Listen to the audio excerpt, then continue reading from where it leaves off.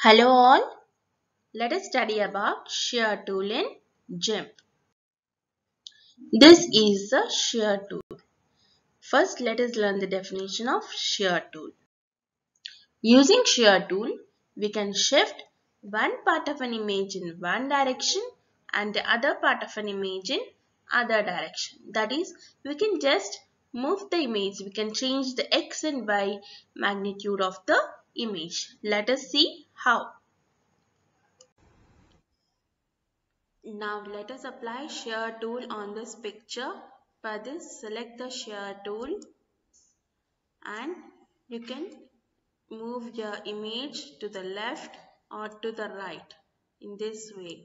So this is how you can share your image. You can straighten it like that and you can change the magnitude of the X and Y axis here also and adjust it according to your need and then click on shear and this is how your image gets transformed.